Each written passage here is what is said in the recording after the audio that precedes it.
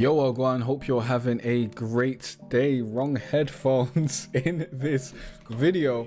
I'm going to be showing you how to use Izotope Stutter to make your beats more interesting, okay? So does that sound great? Trust me, it will be. If you haven't used this plugin before, this is gonna open your eyes to some amazing things that you can do with your beats that are really easy. That's gonna make them sound way more interesting with very little effort, which is what it's all about, man. It's all about doing less and getting more.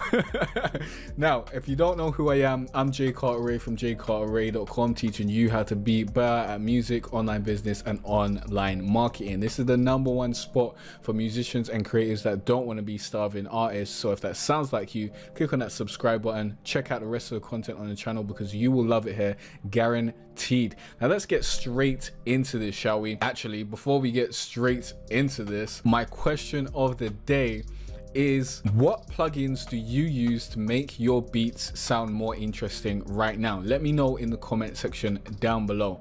By the way, if you do want to grab Izotope Stutter Edit 2 and you haven't got it already, you can go to jcarteret.com/stutter edit 2 and that will take you to the page where you can grab that. So this is Stutter Edit 2, okay? Stutter Edit, that's how, you know, Americans will probably say it, but I'm British, yeah, I'm from London. We don't really pronounce T's with my accent, so that's how it goes. I don't need any comments saying why does he say stutter instead of stutter. That is why, okay? I'm telling you right now. Now let's get into it. Let me show you some examples of this in action, and then I'll show you exactly how to set this up. Now my project is actually crashing. As you can see, it's not showing me everything, which is annoying. Okay, so I am finally back. I literally spent over 10 minutes trying to fix this issue and found out that the fix to the issue was not to keep on opening FL Studio projects, but it was actually to close FL Studio and reopen it. So this is a different song, but it's a better beat, to be honest. And I want to play it to you real quick, and then we're going to go through the parts where I'm actually using Stutter Edit, and I'm going to show you exactly how to set up Stutter Edit. Now I want to force the T's where I don't really want to do the T's. Let's just play this back.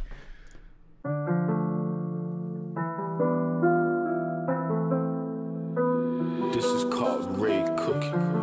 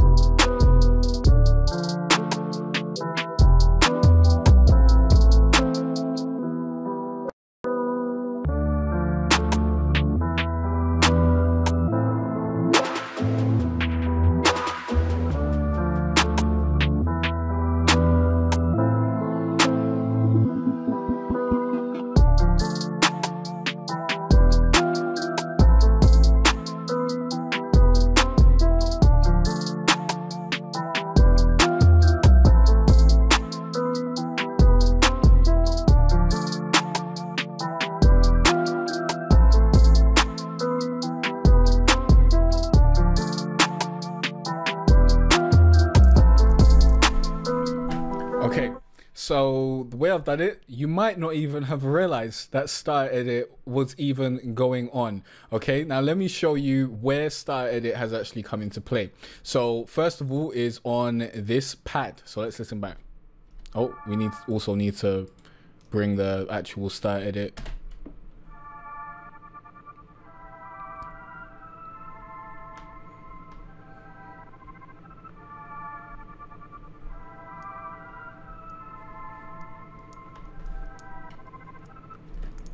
So that's that was Stutter Edit in action.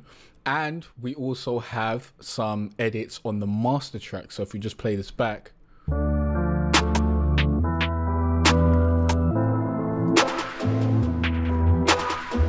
that thing there, that start edit, and also this is also start edit.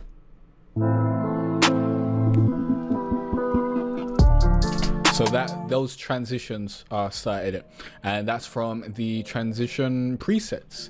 Now I haven't actually made any of these starters. I've just been using the presets to kind of get to grips with how it works and whatnot. So let me show you exactly how to set up start edit really quickly. It's not going to take very long. So let's create a new pattern 18. All you need to do is actually create a MIDI out channel. So we create a MIDI out like so. As you can see, I've already got 2 on there, and then we change the port to whichever port we want this to be sent to. I would start with 1, and then as I add another MIDI out, I'd go to 2, add another one, I'd go to 3. And each time you want to use the effect in a different place or use start edit on a different channel, you want to create another MIDI out. So as you can see, this is the 3rd one, so I'm creating the 3rd. I'm using a 3rd port. By the way, when you listened before, there were like some chop outs and whatnot. That's just the CPU. That's not actually the beat or start edit. But let's bring up a channel. Now you actually add start edit to the mixer. So here is our mixer. This is actually my R&B trap beat mixing template in use here. If you want to grab that, link down below, or go to jcarray.com/R&B trap FL. Now, where did I use start edit? I used it on the chorus pad, and I also used it on the master track. So I'm going to basically add this to my main chorus guitar, which I generally would not use start edit on, because I like to have my edits very subtle, not really doing too much. But let's quickly check this out, and I'll show you exactly how this works in action. Okay, how does that sound? Pretty good? Good. Now start edit's up and running. Now what we need to do is we need to go to this cog up here, go to this cog right here, and now go to the input port and change this to 3, or whichever port I created with the MIDI out. Now we can click this to go back to the plugin. We can also click this to get rid of that. And now we are ready to use start edit. In order to test it, all we need to do is hit a note on the MIDI keyboard. And when you do that, it will actually change the edits. And honestly, there are a few different modes that you can use start edit. You can either use it in MIDI mode, or you can use it in auto mode. The reason you use auto mode is if you want the effect to play all the way through a particular sound. Honestly, that's not the best way to do it. The best way to do this is to use MIDI mode, so that you can actually play the effect when you want the effect to come in. And generally you won't want the effect to be throughout the entire sound, although sometimes you may want that. Okay, and that's also a great way to, if you want to bounce that sound. So if you want to bounce the sound, you probably want to put it on auto and then bounce the sound with the effect, and that will work out. Otherwise it won't. Now I've found that every time I try to bounce the sound with start edit in MIDI mode, it just doesn't bounce down with the actual edit on there. So if you want to bounce a particular edit, for example, let's say you got the last 4 bars edited, what you can do is add on auto mode, capture those last 4 bars, and then add that into your playlist. Basically, that's how I would do it, because that actually works. So we've got this on the chorus guitar. So that's that. Let's bring up start edit again. Didn't I put this on detached? No. So now if I play this back and I press a key, it's going to have a range of starters, and you can, in order to go through and see which starters you're going to have, you can look on there by clicking that, and this will show you the different edits that will come on the different notes. So let's play this back and give you a taste of this.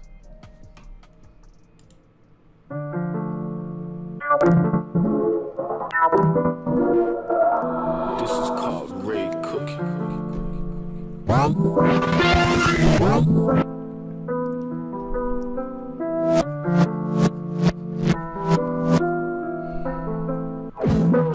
This is called Ray Cookie. But honestly, everything in this thing is off time, because I've got, first of all, I've got a bunch of plugins on there, but Ample Guitar M is eating up my CPU. It is munching it. So because I've got this in here, everything is off time, so this actually wouldn't be the best way for me to play stuff in. The best way would be to use this to test out and see what sound I like, and then for me to actually draw the MIDI in. Okay, so what I do is I just put the MIDI right there. Let's actually change the sound bank. We go to factory banks, and we go to bass beats instruments, go to guitars, and we drag this over here, and this will give us all the guitar presets. So if you play this back and you press a note, This is called great cooking. my bad, I was like playing everything in existence.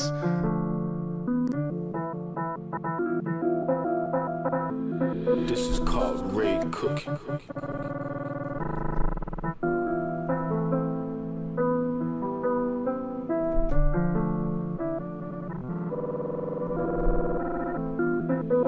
This is called great So cooking. let's say I want to try something out like this. What I do now is go into the piano roll. There we go. And I'd basically just press the key and put it about where I want it to come in. So let's put it right here at the end of the first bar. And let's also turn off my tag, because that's getting a little bit annoying, and again and again and again. But if we play this back, now it will be more on time. Remember, the only reason it's off time is because I've got a bunch of plugins here, but that's something to know just in case you want to use this. So yeah, this is not the best place.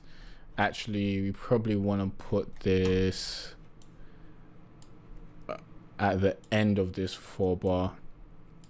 So like more like, you can have the end of this bar like that.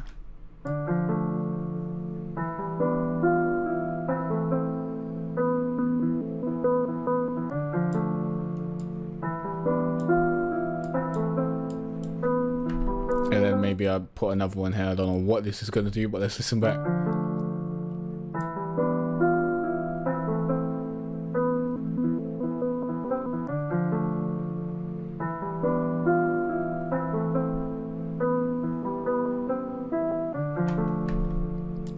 Does that even do anything?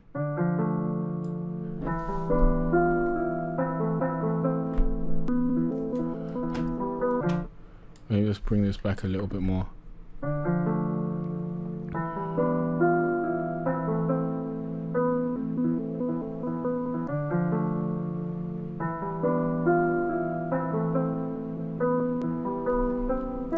Why is this not doing anything? Well, it's doing something when I play it back.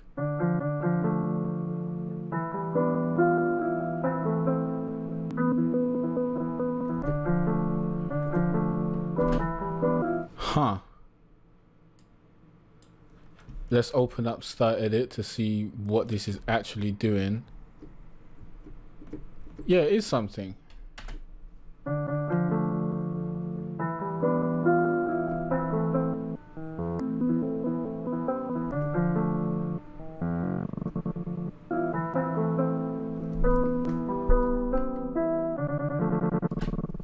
That does sound kind of cool. So basically what you want to do is just find the right stutter for your particular track and just get that in where you want it to stutter. Now all of these aren't going to work. Like, I don't like this one, to be honest. That doesn't sound good to me.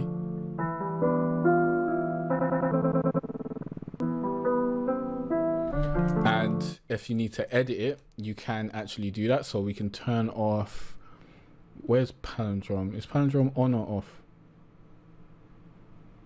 I'm not seeing it, so maybe it is off.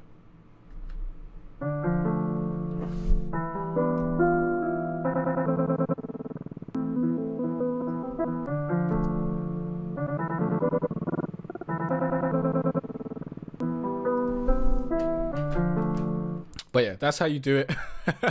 And then you can obviously shorten it up and do all that sort of stuff to try and get it right. And if you don't like it, you can just get rid of the MIDI and it's not going to affect your track anymore. If you play this back, everything's going to be normal.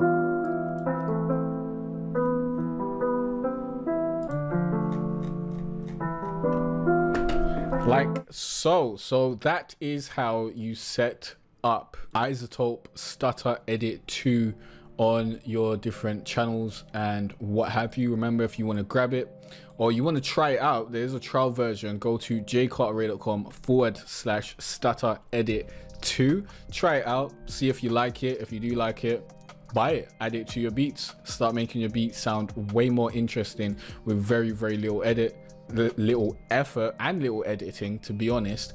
And there's a bunch of different presets, a bunch of different things that you can do, as well as you can actually create your own stutters. So let's say you don't like this stutter, there's too much stuttering going on, you can actually change that stutter rate. You can bring everything down, you can bring it down a little bit more. You can also change the rate that is possible. I believe it's, yeah, like over here.